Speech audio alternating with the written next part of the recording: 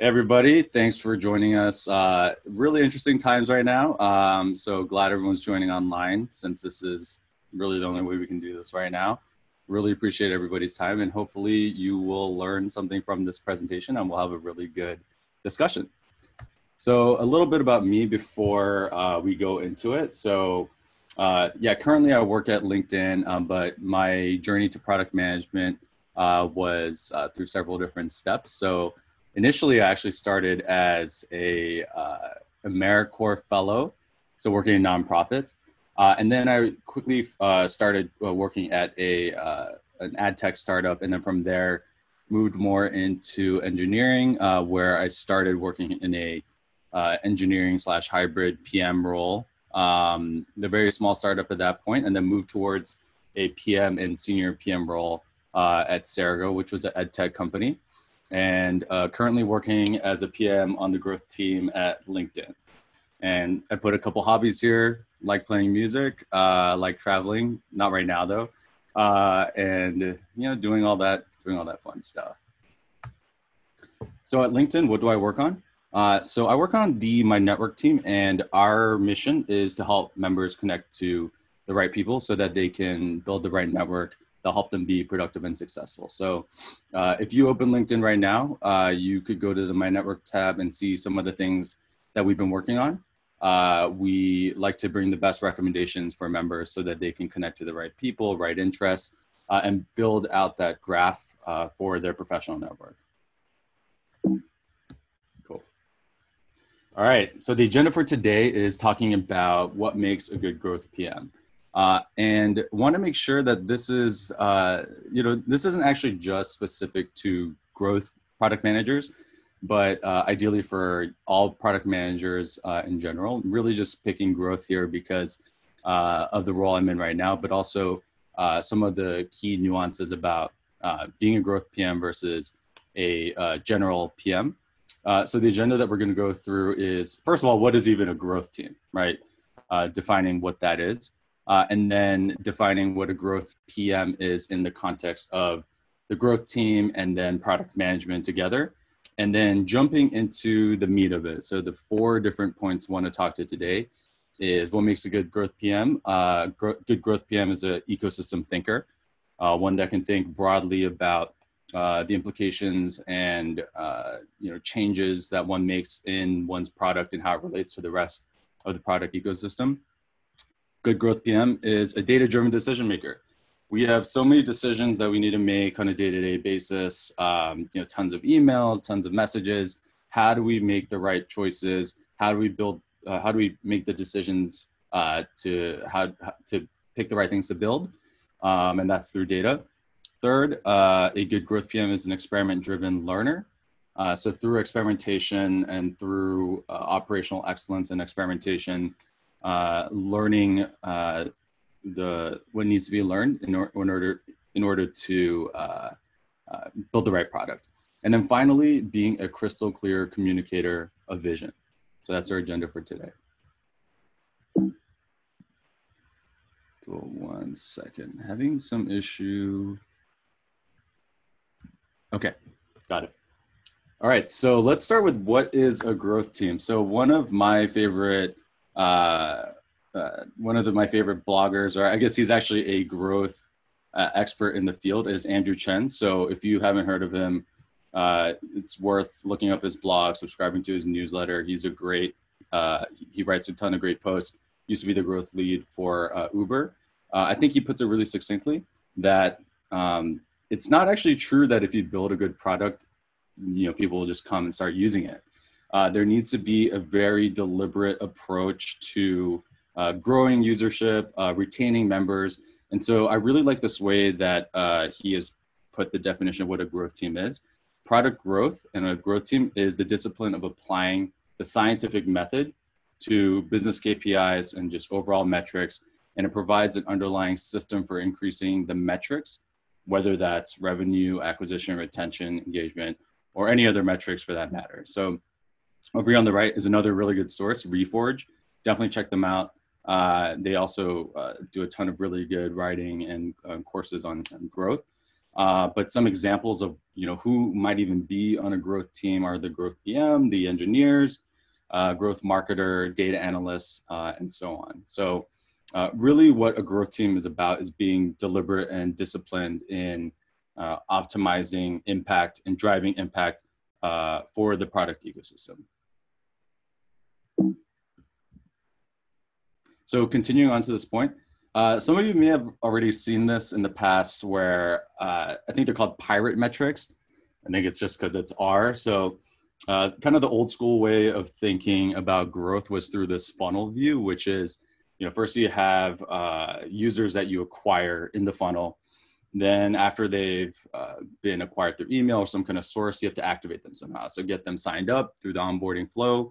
Only once they're activated can they start using the product and then be retained in the product ecosystem, start actually building relationships on the app or starting using it in a way that is meaningful to them.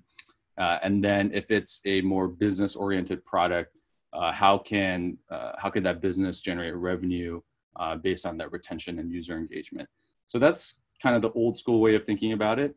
But another way to think about it that's been getting more popular now is loops. So funnels versus loops. So instead of it just being a step-by-step funnel, each of these steps actually plays into each other and compounds on top of each other. So a good example here is one of the Pinterest user and growth loop, where you start with a new user. And once they sign up, they start getting activated by generating content. They start pinning things, they start sharing pins.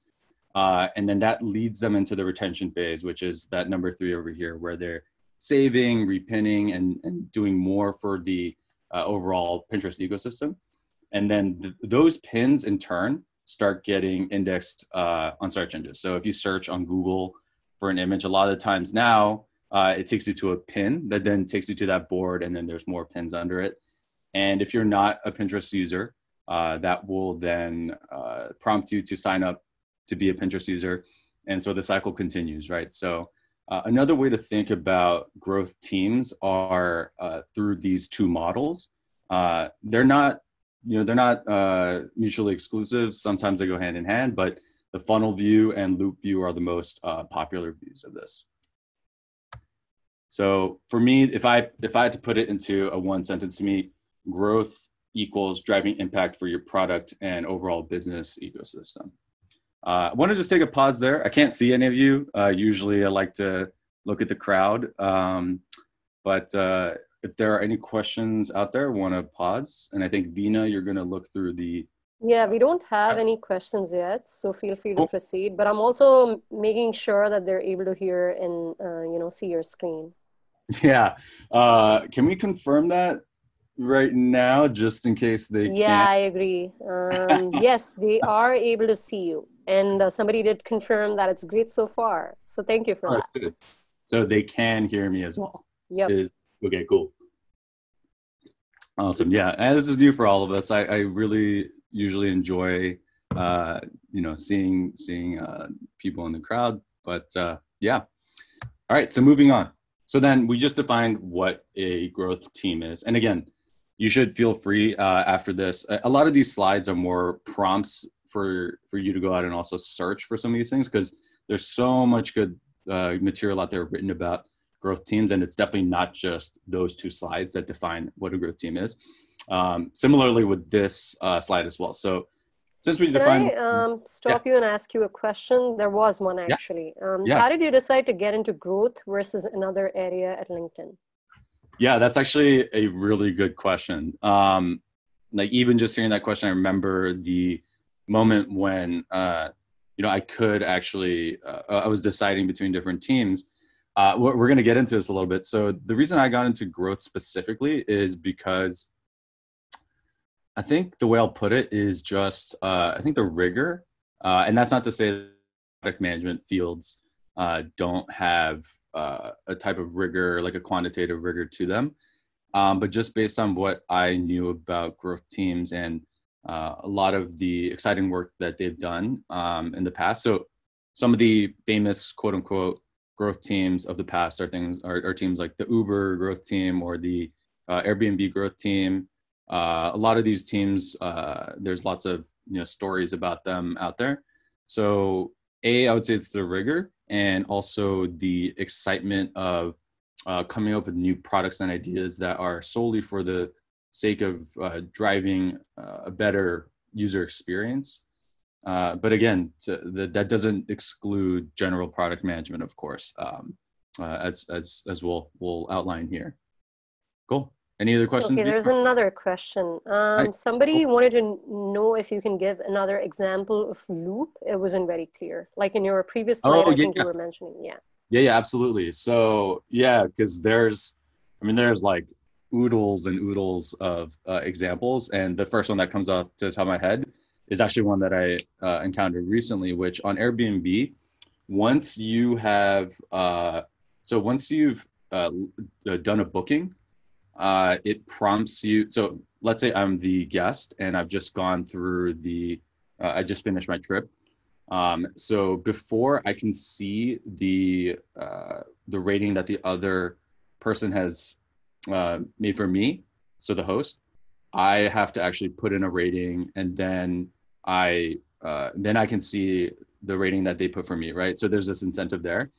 And then Airbnb listings are listed higher in search indices if they have higher ratings. So it's literally like they know that they need to get more ratings on individual listings for those listings to show on search indices. So in order to do that, they prompt me to put in my review first.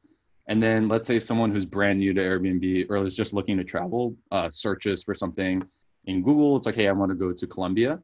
That listing will show closer to the top now because of the ratings that I gave. So it's, instead of being like, hey, once you're in the Airbnb ecosystem, there's no way for people in the retention phase to help acquire more people in the future, more users in the future. But the loop view is a way to integrate everything together. So there's we could go through weeks on just talking about loops. But yeah, thanks for that question.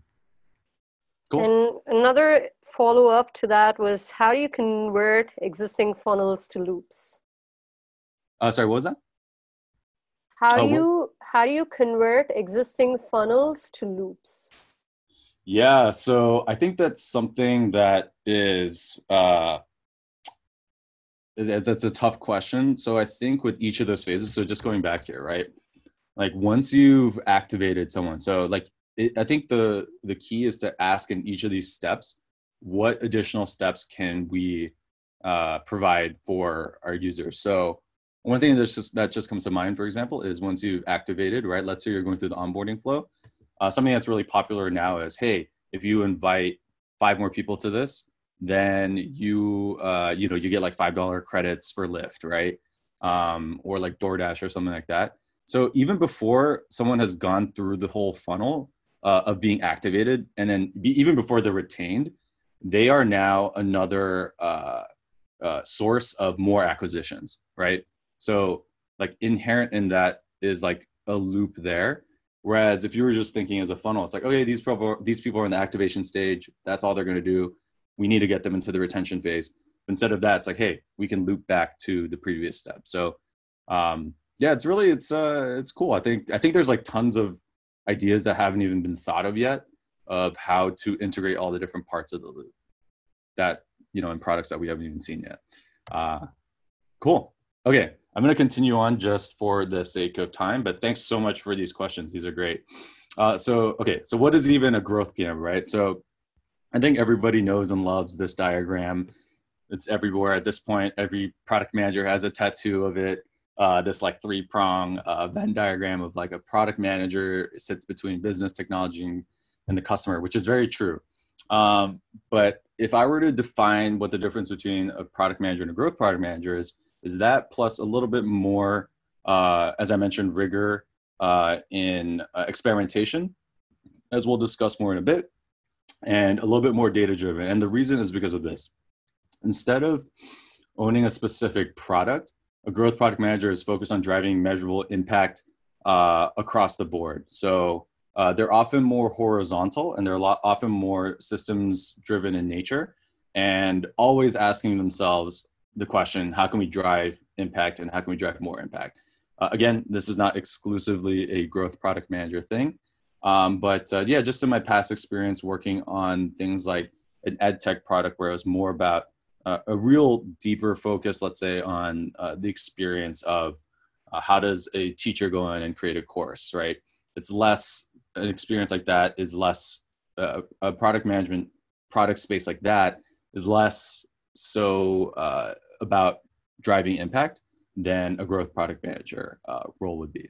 But yeah, lots of caveats, of course, but just moving forward. So, all right, so then now that we've defined what a growth team is and we've kind of laid out what a growth product manager is, what makes a good growth product manager? So to me and to the teams I've worked on, this is really four things. It's being an ecosystem thinker, being a data-driven decision maker, and being an experiment-driven learner. And number four really wraps up all of that. So 1, 2, 3 are great, but if you can't crystally clearly communicate your vision, then you're really on your own. So those are all the really important things there. All right, so let's start with ecosystem thinking. So the important thing about being an ecosystem thinker is knowing your why and where you lie in the whole ecosystem, right? So some of the questions to ask oneself is what is your team's problem space, right?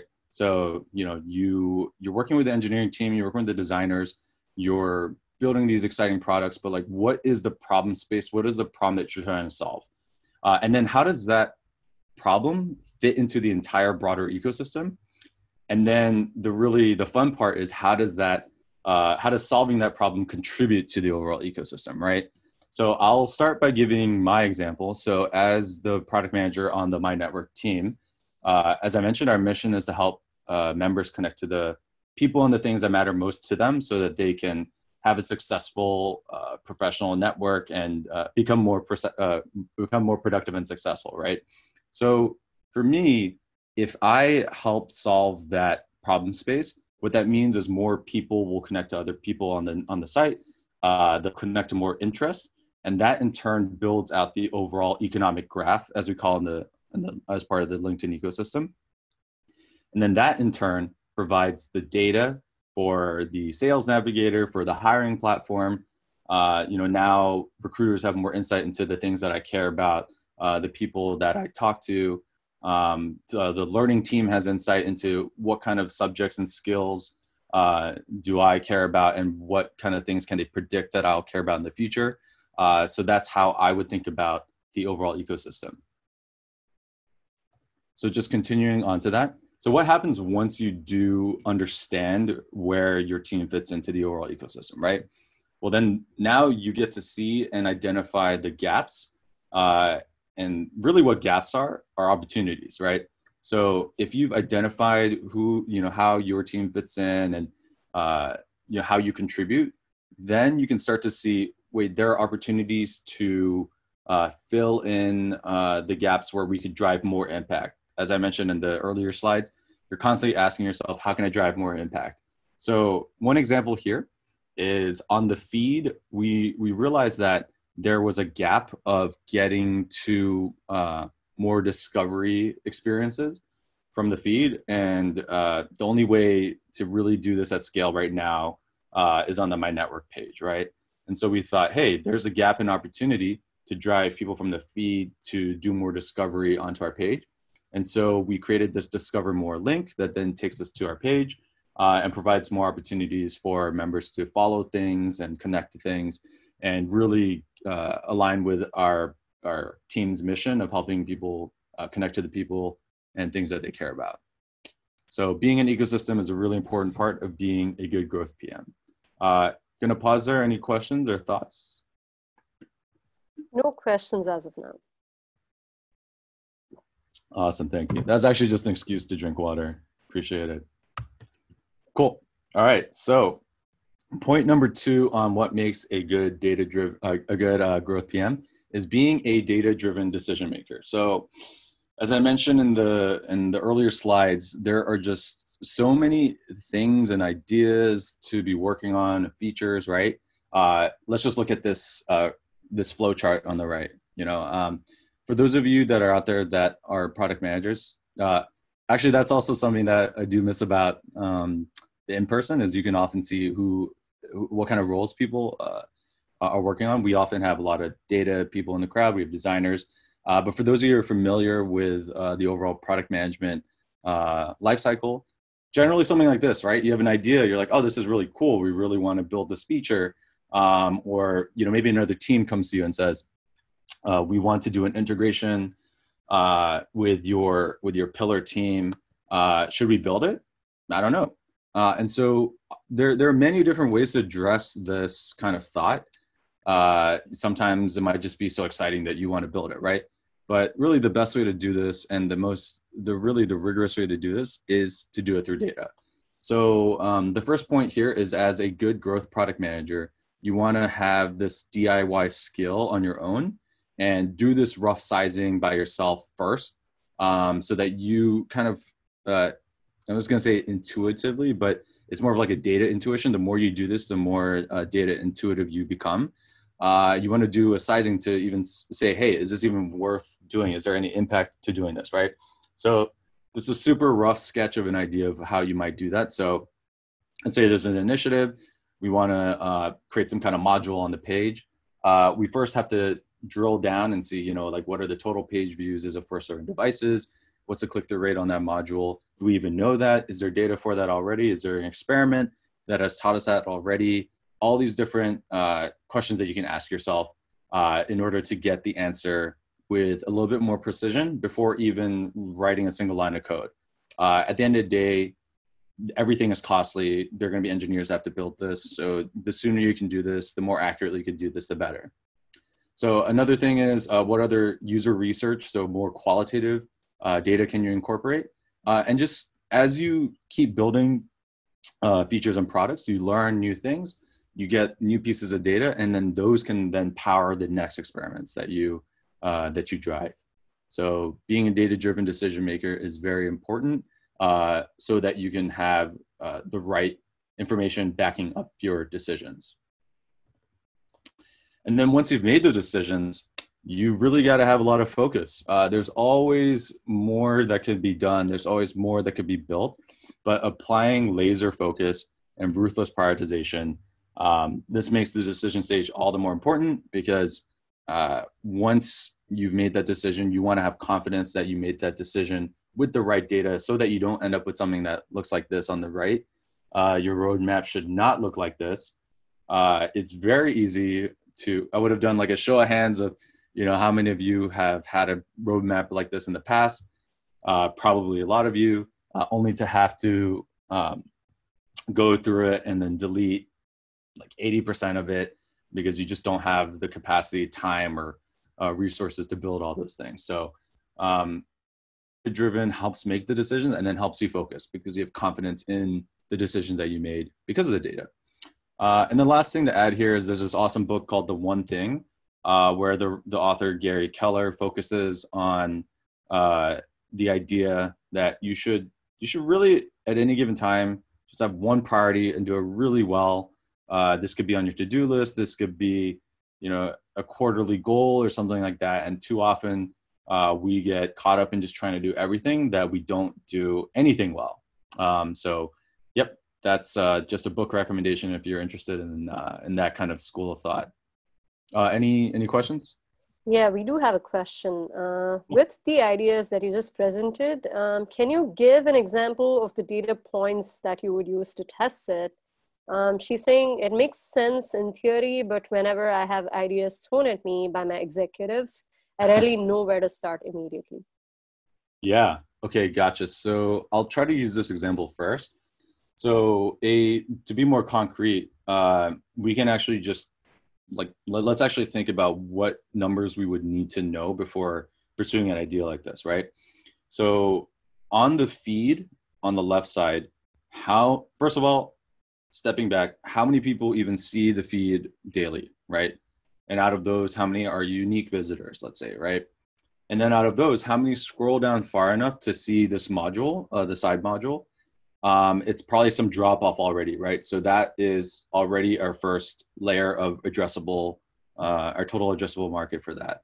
So from there, what proxies do we have for click-through rates for CTAs on this panel? As you can see, there's tons of buttons, right? It's not terribly pleasant, but out of those, we do have a sense of what the click-through rate is, and we can apply that to the idea of adding a new one, right? And this was actually a module that existed in a different form before, so we had that data. So I think having the tracking data is really important. And if you don't have that, you can use, I mean, honestly, you can just use different proxies that, you know, like maybe even exist in the industry if the issue is about communicating to your exec, right? And then once you get that, click the rate for that, how many people land on this page, what is the potential impact we can drive in terms of number of follows on a daily basis, on a weekly basis, and then what does that number of follows mean for the entire ecosystem, right? So just doing that exercise in like 10, 15 minutes, you can get a rough sense of whether this is even something worth pursuing. And when you're talking with your execs or anyone in the meeting, you have that number ready. And it really is about confidence at the end of the day, because if you have that number and you know you did the calculations and this DIY back of the envelope calculation, it gives you confidence to provide your take using data. So yeah, I hope that answered the question, because I think it was like a two-part question, but yeah. Anything else? Yeah. When you push back and say no to the idea noise, how do you do that without getting a bad rep as a killjoy or somebody who puts down all the ideas? Yeah, it's actually such a good question. There's a slide in here actually that I guess I put focus on saying no, but saying no is probably one of the, and this is something that I personally am trying to continue to build on. Saying no is probably one of the most like important things about being a product manager. And I mean, it's a great responsibility, right? Because like you have so much responsibility to say yes and no to decisions, that saying no is something that is just going to happen more and more. It's going to happen more and more as you proceed in your career, right? So to answer the question, at least from my experience, if you're able to say no in a way that is backed up with data, as mentioned here, and is truly focused on solving the problem, and it's really clear that you as a product leader are focused on saying no because you're so focused on, does this actually help? Is this actually addressing the problem? And here's my work to show that I've thought about it, right? Then it's really difficult for anyone to call you a killjoy, because it'd be one thing if you were saying no because you're just a jerk, right? But if you are saying no as just a natural byproduct of having done all of this work, it speaks for itself. I mean, yeah, really good question. Something that I personally am anticipating that will just continue through the rest of my career. Is something that you just have to do. So yeah. Cool. If there's no other questions, let's keep going. Cool. So cool. So the next, so this is the third point, right? Being an experiment-driven learner. So we've talked about being an ecosystem thinker. So you've identified all these pieces of opportunities. You are a very data-driven thinker and decision-making product manager. How do you actually learn? So the operational part of learning is through experiments. So I don't know how many of you are familiar with this diagram on the right, but it's a great mental model to have around any questions that you have around your own product space, but even in life, actually, to be honest. So you have your known knowns, right? Things that I definitely know that I know. You actually have unknown knowns too. So those are like things that you actually know that you don't realize you know. So I think it's like intuition and stuff like that. But what we're focused on here are known unknowns. So what do you know that you don't know? So just to be more clear, what questions do you want to answer, right? And out of those, what are the biggest questions that you want to answer? And so even that in itself is a difficult thing to do, and it requires a lot of discipline and rigor. What are the biggest assumptions that you have around your product that you want to validate or learn about, right?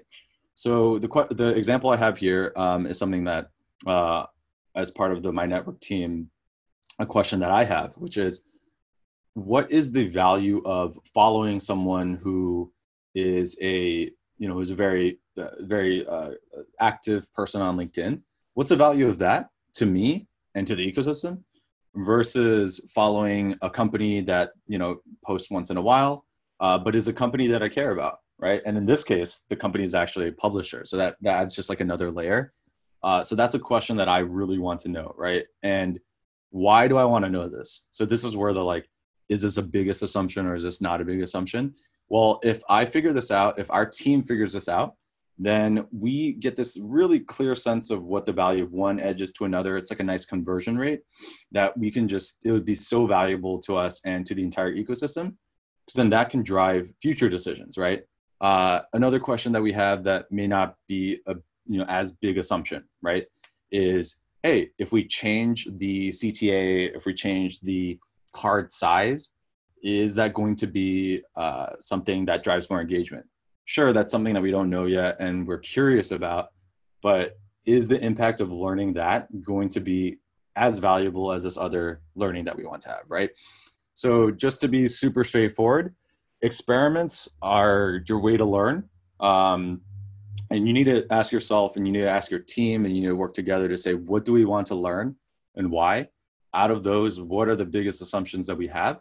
And design an experiment that is fair and scientifically sound. Don't make it super biased, so that you can actually run the experiment, so that whatever you learn from it is actually true, and do it fast. So being an experiment-driven learner is really key to being a good growth PM. And then the corollary to that is, let's say you create the best experiment ever and you know exactly what you want to learn. You need to be measuring the right things, right? So if you run your experiment and your engineering team and your design team has put all this work into creating this experiment, and you get the reads on this conversion between follows and other follows, you need to trust that what you're measuring is important and accurate of your entire ecosystem. So you can only measure your learnings if you have clear metrics, and those metrics need to be accurate to measure your ecosystem. And you as a product manager need to be the owner and know more about that metric than anybody in the world, right? So some examples here of North Star metrics. These are, honestly, they're probably outdated, but it's just more to give you a slew. This is just, you could just Google and look something up like this, right? But every product, every company has a North Star metric. Within that company, every single team has their own. Within those teams, they're broken down continuously. So it's really important to be measuring the right thing in the first place. We could do a whole course on that, so that your experiments make sense and they're valid and they actually give you the right learning. So being an experiment-driven learner is really important to just continue learning and then continue that feedback loop of being a good PM. So yeah, any questions before we move on to the final point? Yeah, so we have a question. So can you walk us through an experiment you ran before an experiment design, basically? And there's another part to that question. How do you prevent experiments from being biased? Yeah, got it. So the first part is more about like an example of an experiment. Is that right? Yep. Got it. So one experiment that we ran that this is just like a very straightforward one. So we create new groups of recommendation pretty frequently. So things like, hey, people you may know who went to your school, right? Or hey, here's people you may know who who work at the same company. Then we'll do some really interesting stuff, like people you may know who also follow the same hashtag as you, right? So that's a more sparse signal, and we're kind of guessing and hypothesizing that you may be interested in connecting with these people because they have the same interests as you. And you should actually only be connecting with people that you know, by the way, on LinkedIn, just FYI. And so if you wanted to test how those two perform, right? A very fair, straightforward example of an experiment would be you have variant A that places that at the top, one variant, which is just people you may know from a company, variant B, which is people you may know who attended your school. You may even do like a multivariate, and the third one could be the one that is people you may know who have the same interests, and then make sure that the same amount of traffic is allocated to each of those, and they're at the same exact position. All that stuff is controlled for. So controlling for other variables is probably one of the most important parts in experiment design. And then let it ramp it for a week or so, and then read the results, right? So that's like an example of a very straightforward, hopefully non-biased experiment. There's tons of other aspects to it where you have to make sure that there's enough power to make sure that there's a statistically significant result that you can read. But you can look those up. They're statistical principles at this point that are used in all experimentation. And then to the second point, how do you make sure that you don't create a biased experiment? Yeah, it's really important because it's not usually that simple as the example that I gave before, which is just a matter of like putting two things up there. I would say the most important thing about creating a non-biased experiment is making sure that you understand what other factors are already in play. So like what other experiments are running, who you're making sure that you're targeting the right people. Yeah, I mean, this is a tough question. There's so many ways to design a good experiment, and there's even more ways to get it wrong. But I think overall, it's just making sure that you control for all the things that you can control for, and then only change the thing that you really want to measure. So yeah, hope that answered that question because it's a tough one. Any others? So we had one other question earlier on one of your previous slides. Can you share an experience from your career where you were able to convince people with your data and the analysis that you had done? Yeah, so like just in general, being able to convince people with data and analysis. Sure. So I think one thing that is really important in all of this is having a sorry, one sec. Is having a very robust product strategy, which I'll actually be talking about in 2 weeks in another talk.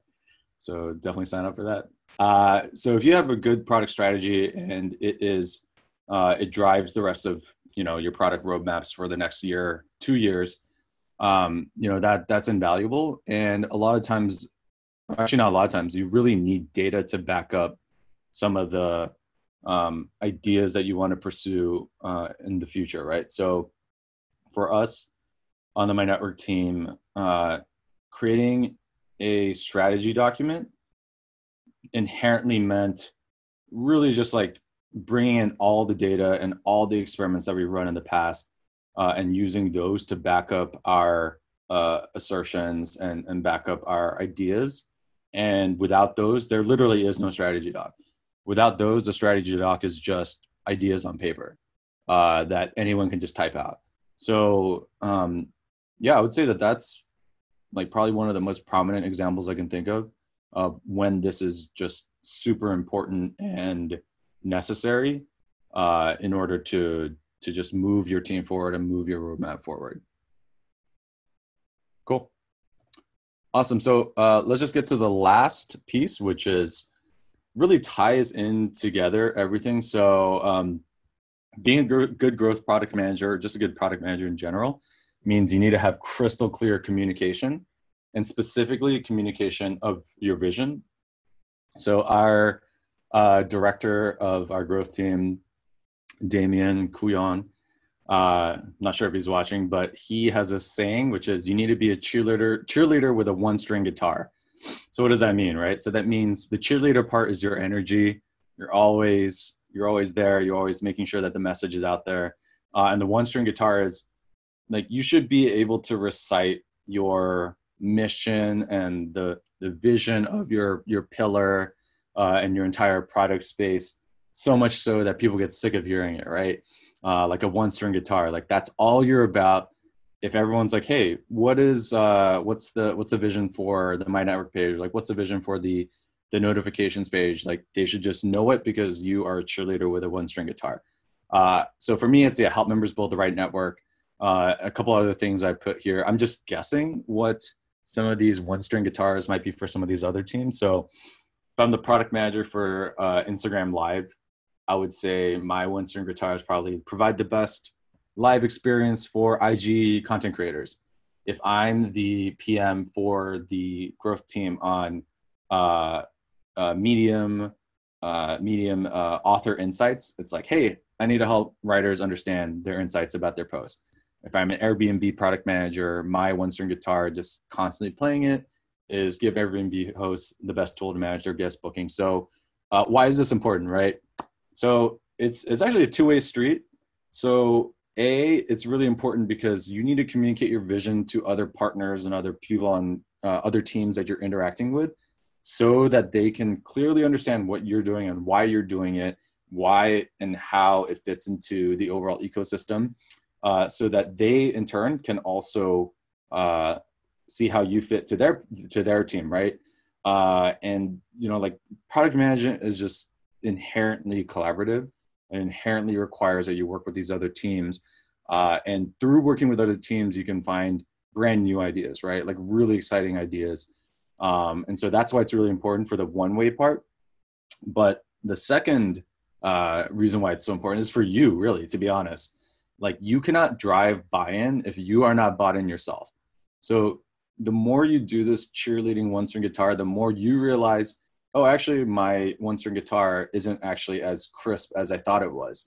I realized I don't even understand exactly why the mission of my product space is the way it is. And then you start refining it. So like the more you say it, the more you're cheerleading for your team and your vision, the more it helps you as well. So this really ties back to the beginning slide, which is really understanding the why of why your product space exists and how it fits into the overall ecosystem. So yeah, any questions before we, the next slide is the key takeaways and wrapping up. So yeah, any thoughts on that? Go for it, Andrew. I don't see any questions as of now. Cool. Awesome. So to just bring it all home, we define what a growth team is, what a growth product manager is. And again, it's really worth just doing your own research on that because there's tons of really exciting stuff written about it. Lots of good growth minded people to follow on Twitter. Really cutting edge stuff. So the key four key takeaways of this is to be a good growth product manager, you need to be a good ecosystem thinker. And I've put here a couple questions you can just constantly ask yourself. Because that's really one of the best ways to sharpen your thinking, right? Is just continue to ask yourself questions. How does my work contribute to the ecosystem? Where are the levers and opportunities that I can pull to drive most impact, right? As an ecosystem thinker, you're always thinking about this. You're not just thinking about your own space, you're thinking about the whole thing. Second point, being a data-driven decision maker. What data do I have to back up my thoughts? What data don't I have? And how do I get that data, right?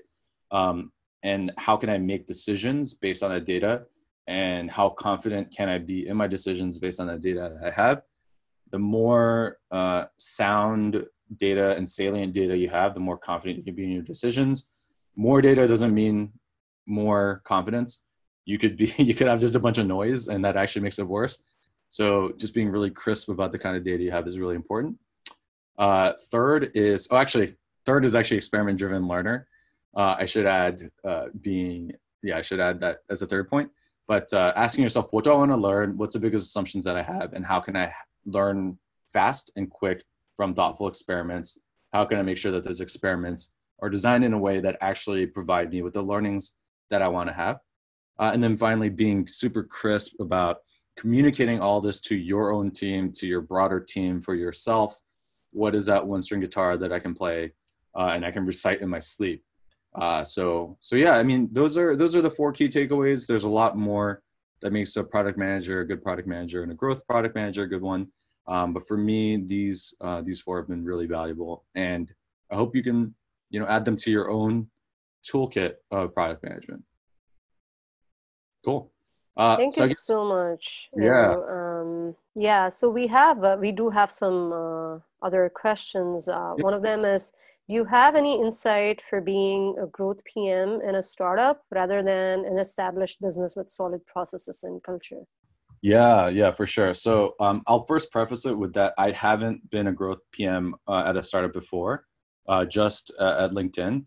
But just based on what I just like talking to people and in the space and doing a lot of reading. Actually, this goes back to let's actually just go to this funnel view again. So when you're at a startup, it's the growth phase is really focused on this acquisition and activation, right? Like you're trying to get as many people to use the product as possible. You're trying to get as many people engaged in the product and activated so that they're actually in the product in a meaningful way and not just, you sign up and then you drop off. That doesn't count as activation. Like you got to have some kind of metric that's I think for Facebook, their activation metric when they were first starting out was like, once you have 5 friends, then you're like activated. I think for Slack, it's like 10,000 messages or something like that, right? So at a startup, which usually implies that they're trying to grow, acquisition and activation are probably like one of the most important things. At a later company like LinkedIn, we're still definitely concerned and focused on that. But retention is actually a big part. So that's where my team, the My Network team, comes in, where we're retaining members by making LinkedIn so valuable to them that they keep coming back, right? So the more you connect with people and interests, your feed becomes more valuable to you, your network becomes more valuable to you, and so that's a retention phase. So that's usually the dichotomy between the two, but there's a lot of nuances for sure.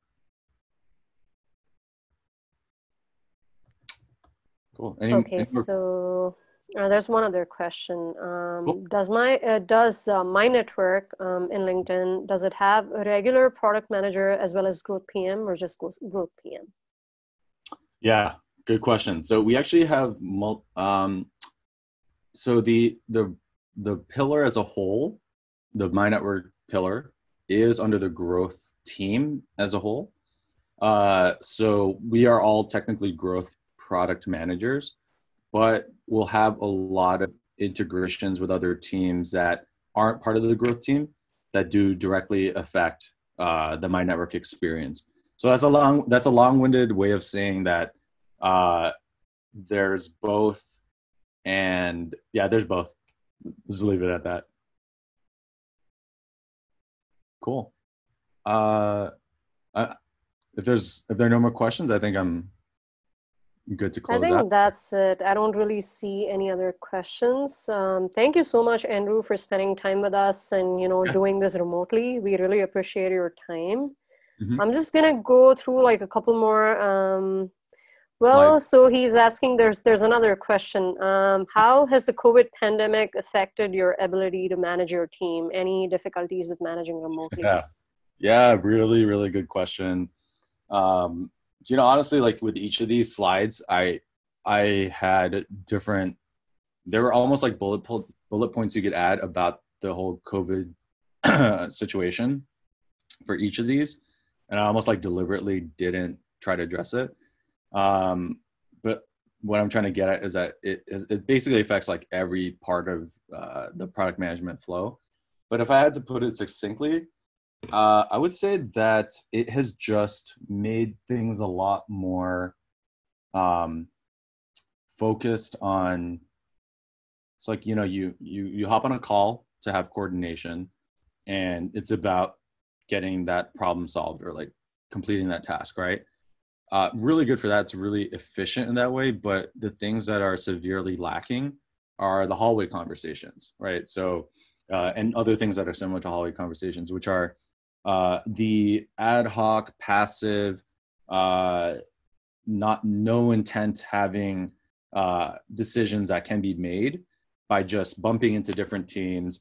You bump into someone who's on the LinkedIn Premium team, for example, right? When you're going out to get lunch or something, and then you just have a chat, and then an idea arises. So there's less of that serendipity, which is usually what makes the product management experience a little bit more colorful and adds a little bit more fuel to ideating and coming up with exciting ideas and things like that. So that's definitely lacking, but it's kind of hard to tell actually still what the impact is, just because we're like so in the thick of it. It's kind of like being in the middle of a storm and then, you know, asking someone to say like, hey, what's it like to be in the storm? You're like, I don't know, I'm still in it. So yeah, I mean, it's like that for everyone right now across the world. And so, you know, we really want to, yeah, we're really grateful and definitely be like thinking of everything that's going on. But yeah. One last question. What are some of the skill sets that a growth PM can bring, you know, and to an interview that basically brings them an edge? Yeah. So I'm assuming this person who's asking is interviewing right now. I would say like even not even counting interviewing, having just quantitative rigor, whether it be doing like these small exercises, like where you're just constantly sizing things. Like I'm looking at my desk right now, I have a clock and I'm just like, okay, how many clocks are being made, you know, in America? Like just these little exercises, just having that sharpness that comes with doing growth product management is just helpful in everything, I would say, and definitely helpful in an interview when, you know, they're asking about impact and metrics and things like that. So just being structured and thinking and having a structured quantitative mindset in your back pocket is super valuable, I think, in just like life, really. Yeah.